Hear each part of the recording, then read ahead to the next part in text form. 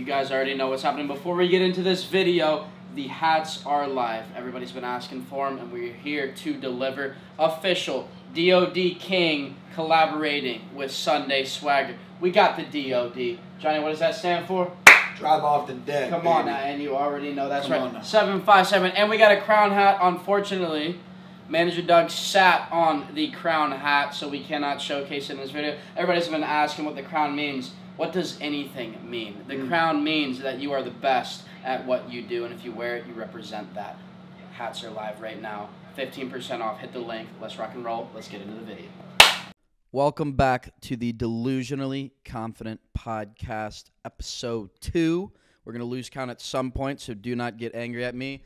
To my right, for one of the first times on screen, we got my man, Winstonian Winston Stoney Davis, brother.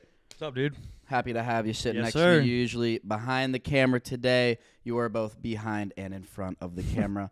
Welcome to the podcast. How you doing today? Doing all right, dude. Unbelievable. Doing way better. Way better, man. And let's just cut right to it. Instagram is back. Yes, sir. We have our account back, Mm-hmm. and we are lit, and we are very happy. And it was crazy because the day that we got canceled, essentially, we went and recorded a podcast right away, and we couldn't upload it because Correct. I went off. I would have gotten canceled again if we had posted that podcast. So luckily we didn't do that, and we waited because Yeah, it was a smart decision. I think so. We have good people around us. Because, Correct. You know me. I'm a wild card.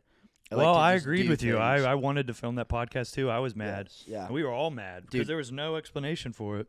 Correct. There's no explanation, no reasoning for it. And we'll get into this later in the podcast, but the Instagram is back. We are back, and we're about to double our follower rate after all this nonsense that went down. But first, kind of want to give like a life update because I feel like we haven't really ever like chatted about like what we exactly do because we're new to this space, and I feel like not a lot of people know about our story, and so I kind of want to like dive into all that. We're currently in Texas right now. We drove across the country from Orlando, Florida, all the way to Phoenix, Arizona. Went and did the Desert Open, which we won, Martin Borgmeyer and I, and then we did. Yeah, y'all put on a show. Dude, a show. We were there for the people, bro.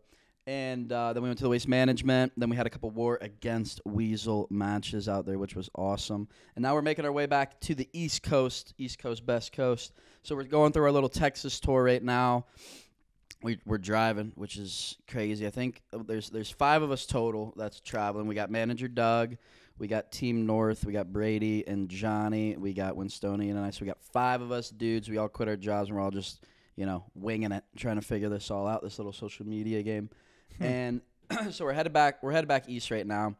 We're going to stop in all the major cities and rip some War Against Weasel matches here. And anybody who wants to smoke, we're pulling up to your course, your home course. Doesn't Steven live in Texas? Steven does live in Texas. And, I saw him. Have you messaged him? Event. I've messaged him. We've actually chatted a little bit since the good thing because I saw him there. Yeah, I met him. He was scared to come up and say something. I was like, buddy, you can't send DMs saying you want to play for 10 racks. And he said 10 racks a hole. And now he's saying it's just a 10 rack. You showed me those match, messages. too. I remember that. I could show him, but I won't do that because I'm a good guy. But at the end of the day, like, I'm sure he's a good dude, little Steven. Little Steven he was really boy. nice. He was really nice Dylan to me. Dennis, Chewbacca man. And the thing is, it's like, I'm sure he's a good dude. But if you're going to talk smack to me, at least own it, and let's go rip the match. And the thing is, like, the world knows that that's not a real match because he's not a real golfer. I would dust him. With my, C game, I would beat him by 9. So, hopefully, we're going to go through Dallas. I'll DM him right after this and be like, what's going on? You need to. We need to get that filmed. Yeah, dude, that actually would go crazy, and people want to see that. I guess, Shoot, I want to see it. Dude, for you, I feel like I want to see. I I have front row seat, baby. Yeah, you get to see all this, and I think that's the biggest thing is like in these War Against Weasel matches, everybody just sees the footage, which is great because we just keep it raw. We just pull up to these keyboard warriors and we just hit go. But it's got to be so awkward for you behind that camera just listening to me just because I make it awkward. Like I put these dudes in mental pretzels, and you kind of just got to hold the camera in front of these guys. And, like, what does that feel like? What is that? Is that like weird? Dude, there's some moments where you kind of wonder if you should even use the film. Yeah. It's like, how does this look? But anytime I've been awkward behind the camera, it's always been good footage every time. Yeah. I look back and I'm like, this is gold. So now I know if I'm behind the camera and I'm like, God, this is cringe. Who would watch this? a lot of people do. I know. Maybe like it. So Yeah. keep making it awkward. I want to see the people uncomfortable. I even like seeing you uncomfortable. Yeah. But you take it really well. Anytime course. anyone's chirped you, you kind of you instantly laugh. You're like, that's a good one. Yeah. That's Yeah. a good one, dude. when you give it, you got to be able to take it, right? Of If course. you're going near the fire, you got to be ready for the heat. It's fascinating though. Whenever we see some people who deliver the heat online And then pull in up. public, there is a completely different mental presence there. everything about Everything about it, because, and at the end of the day, these people are keyboard warriors. Anybody, and that's the whole point of this War Against Weasel series, is that we're putting an end to that. Society's gotten so soft. You and I talk about it all the time. It's gotten so soft because all these people believe that they can talk all this smack online, and it's what's led to society being where it is today with all this mental health stuff, with all this, like, all these people just being so soft, is because nobody's having human interactions anymore. Back in the day, I would talk smack to one of my buddies. We would get into a straight-up fist fight and leave with a black eye. And, dude, I got my ass kicked by some of my closest friends today, bro. You know? I'm sure you But did. it's one of those things where, like, you talk smack, you punch, and then you hug and sing Kumbaya at the end of the day, and you're boys again. And the bond is even deeper. And I'm trying to bring it back to that, right? And that's the whole thing, is, like, all these keyboard warriors need to be exposed. And I'm a good golfer. I'm a great golfer. How are the keyboard warriors that you've met so far, though? How do you like them so far? I mean, every single one of them has just proven my point right. And I've lost twice to Grant and Micah, but those were 9-hole matches. Obviously, they both have asterisks on it. And during that time, I was getting a little soft, you know? I was getting a little soft. I wasn't talking as much smack. I was having a good time out there. And 2024, I'm undefeated. And that's because it's no longer like that. There has been a fire lit under my belly, and because of that, all these people will get the smoke. And kind of building off that Steven thing, there's some big matches out there that the world wants to see. Name and 'em. dude, What are some of the big matches people want to see? Because I know them right off the top of my head. you know, I mean, obviously, Busta Jack, who we met in Arizona. He pulled up and we did a little DOD competition. He got me by like a yard. But honestly, I respected it. Is he a big dude? He's he's like 6'9", bro. And the thing is, like, that was our first time ever meeting. He's a decent guy. Like, I didn't think I'd really like him, but he's actually a good guy. But his game surprised me a little. Obviously, all we hit was drivers. But that match will be settled on the golf course, and I will dust him because he just needs his little buddy over there to play a little scramble match. You know, that's all they do. They just do those little scrambles. So when you have to pull up against me one-on-one and you enter the mental warfare that is when you enter the arena with the king, he will go down as everybody else will. And obviously after that, the big one that everybody wants to see is me and Nick Delfico, me and Mason from Busta Jack. That's another one. And the Pause Queen. Who's that? Ben Kruper from Virginia, which is tough. And everybody's saying, like, is he really from Virginia? I think he's from Nova, which isn't really Virginia, but there's good people in Nova, so I'm not going to go about that. And I love Virginia. I represent it very much because I love the state of Virginia and all the people in it and the variety of cultures that are in the state. But for me, everybody's saying, like, oh, they won the Desert Open, and they're all talking all this. I get so many DMs before my account got banned. It was a par 3 executive course scramble. I had a I'm not making excuses. I had a world-long driver. We were there. That whole event was for the people. Martin and I, the entire time, were going through the crowd, shaking hands, taking pictures, signing autographs, bringing people onto the course to hit shots for us. Mm-hmm. That whole event, that live event, which they did a good job of. A lot of people are giving them smack for that. But for me, I thought they did a good job. And I think it shows the future of the golf space as well, because a lot of people are tuned into that more than professional golf, which is cool to see, especially because, like, we're new players in the space and we're climbing rapidly. But for me, that whole event was for the people. All those people that are showing up and paying good money to come out to that event, Martin and I gave them a great experience. Anybody who followed us, they had a great time. So I'm enjoying that. But, yep. Ben Kruper, he'll go down as well. We got some heat lined up, and we're going full force on the War Against Weasels. Yeah, what's the plan for the summer? Yeah, we're going to go back to Virginia. We're going back to the state of Virginia. We're going to do a full tournament schedule. We're going to do a full War Against Weasels schedule. And so we're going to get back home. We're going to lay low for a bit because we've gotten some crazy content. Obviously, we still have a good portion of this roadie ahead of us. We're going to get home and just straight grind the golf game, the mental, the physical, and be ready to rock and roll for tournaments this summer. It's gonna be incredible, man. And I'm excited for it because we're gonna film. We've gotten the green light to film tournaments, which everybody wants to see, which I want to do.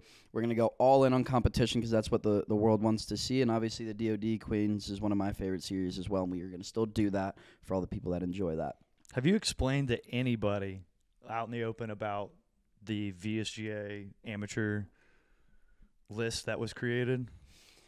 We have not yet, because there's still legal matters to take. But as soon as they get taken, they're coming after us, bro. Yeah, I know. They ban the account. I know. They do all that we can't talk about yet, but we will soon. I cannot wait to talk about that because the people are after me, which is crazy.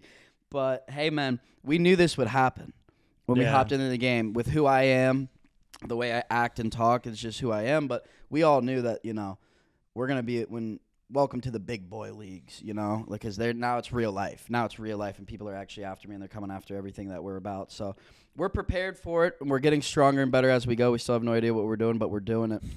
And to kind of go into that, for those who know and follow me on all social media platforms, our Instagram got banned 2 Sundays ago with zero reasoning whatsoever. They would tell you the reasoning? So they ended up saying it was impersonation, which is just BS. They're saying I'm impersonating myself, which obviously doesn't make sense. But what ended up happening was there was over 10,000, think about that, 10,000 reports on my account in 24 hours. The people are after us, man. And the crazy thing is, it's one dude. I don't cuss, drink, smoke. I don't do anything against the community guidelines, the Instagram community guidelines, in any of our videos. No, you keep it clean. We specifically keep it clean. And I talk smack, but I do it in a witty way where it's I don't say anything stupid. The only thing that they could have got me for is it's apparently against the rules to call people animal names. Animal names? Animal names. And I call people who use T's weasels. Yeah. And if you get offended by that in 2024, if you get offended by that, you got to mentally check yourself at the door, which is outrageous. So I don't know. But, dude, at the end of the day, there are some serious players, and it's scary. And we can't go into too much detail. But it's scary because there's some people that are after us that are big hitters, and they can just up and delete essentially a business with zero reasoning whatsoever. So obviously 10,000 reports in a day, they must have done some bots and stuff, because obviously we were researching this every single day and trying to get it back. All these meta verified users and bots reported my account. Because of that, Instagram took it down, and when I appealed it, they said it's permanently deleted, and then I could never appeal it again. So obviously we have some big people to thank, and I'm not going to get into the specifics of that, but they got our account back for us. The thing that scared me about it all is that any given day, our business is based around social media, and there's all these platforms that there was no really customer service or real people to talk to, and you're just done, and you're just banned and gone.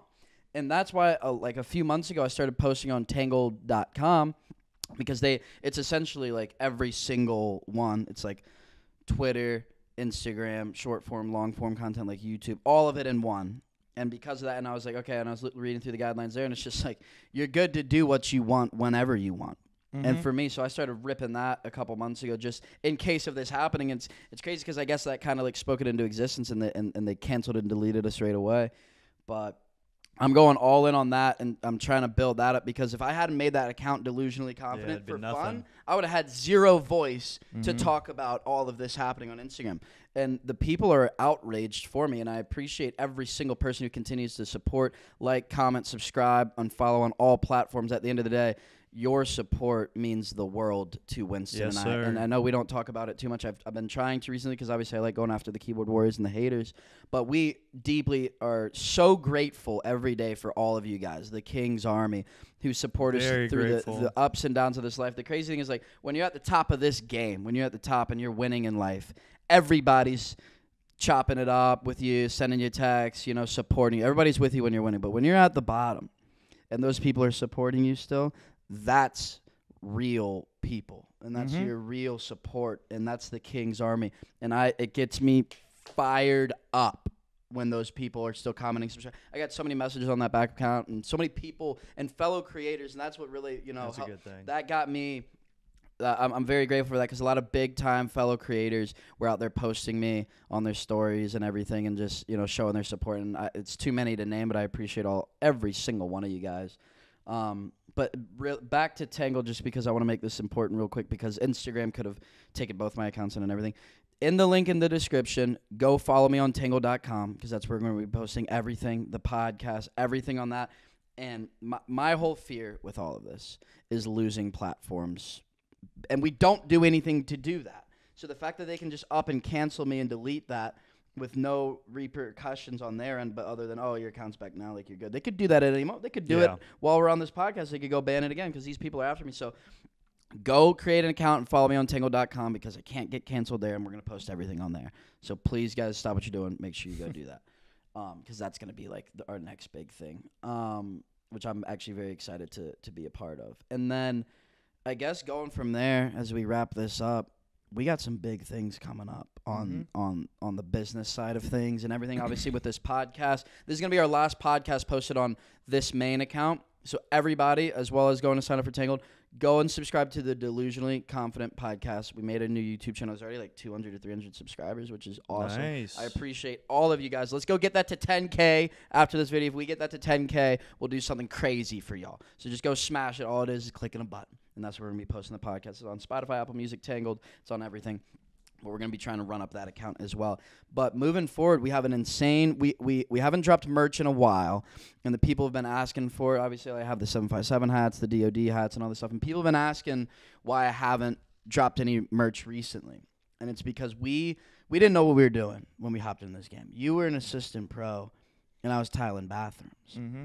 And I guess let's dive into that real quick, not to sidetrack it. But essentially, Winston was the assistant pro at my golf course. And he would come out and watch me play in these like money matches. I wouldn't use tees. I'd talk smack to people. And he was actually the one who finally convinced me to get on camera because he was like, dude, you would go viral for like who you are. Like you just talk smack and don't use tees. Like that's crazy. I didn't think anything of it, and I didn't have any social media. I didn't want to do it. I was just tiling bathrooms, and on the weekends I'd just go rip the money matches. But it took you about a month, and obviously Grant was a big player as well and a big mentor for us. But you posted those first videos on like your TikTok and everything. And they went viral. And we didn't have Instagram. I didn't even want to do anything. And, like, Golf Digest was posting it and Zaire Golf and all these crazy things. And then you and I just started ripping it at, like, whenever we had a free couple hours, we would just go to the course and rip out, like, 7 or 8 TikToks, which is hilarious. But, dude, it's, like, changed our lives forever. And you're the man, bro. And then Winston quit his job, and I quit my job. And we've been doing this for full time for about 8 months now, and it's because of all you guys. And it's been – there's been ups and downs, and it's been a chaotic rise. But we are continuing on, and we're learning the game as we go. And so to get back into, like, the merchandise and everything, we had no idea what we were doing with merch. And a lot of people supported us and bought it, but we had no idea what we were doing. We're not fashion guys. I'm a blue-collar guy, and you're an assistant pro. You used to work in a body shop. Like, we didn't know what we were doing, bro. We're just, we play golf and we film. But we've been taking our time. We brought in Brady from Team North to help us out. Dougie's been working on it as well. And we're going full in on this merch shop. I'm very excited for it. So y'all make sure to go check that out when it comes because it's going to be electric. So we're dropping that soon. Merchandise is going to be insane. We got some big time collaborations because obviously like we sat down and we mainly just want to go over War Against Weasel matches and competition, but we also have some major athletes of all these different sports that we're going to be collaborating with, and I don't really want to get into names, but they're going to be so good. And that's been my favorite thing because like there's a new wave of golf coming in, and all these players and athletes of other sports that you wouldn't expect to see on a golf course. And we've done that from the beginning of just people that you just wouldn't expect to be playing golf, and that's where we're at. We're here to grow the game of golf. Correct. At the end of the day, like we talk smack and all this stuff just because we keep it real and we are who we are. But at the end of the day, this game is beautiful, and it is for everyone. And we're trying to send that message out that golf is meant to be enjoyed for the people, by the people. So I'm excited for all those collaborations coming up. Other than that, we're continuing on. Our Instagram is back. Everything is back. We're going full force now. And to the moon. Let's go. I'm excited for this, brother. You have a lot of editing ahead of you. Hopefully we're going to take off and hit 100,000 on YouTube soon. We'll get an editor so you and I can just go film and produce and go send it to them. And Big John's been helping a little bit from Team North as well, which is good. And we got to go finish out this road trip back to the East Coast, brother. Let's do it, dude. All right, you ready to rock and roll, yes, my man? Sir. Ladies and gentlemen, I hope you have a fantastic day and a delusional life. That is the Delusionally Confident Podcast, Episode 2, DOD King.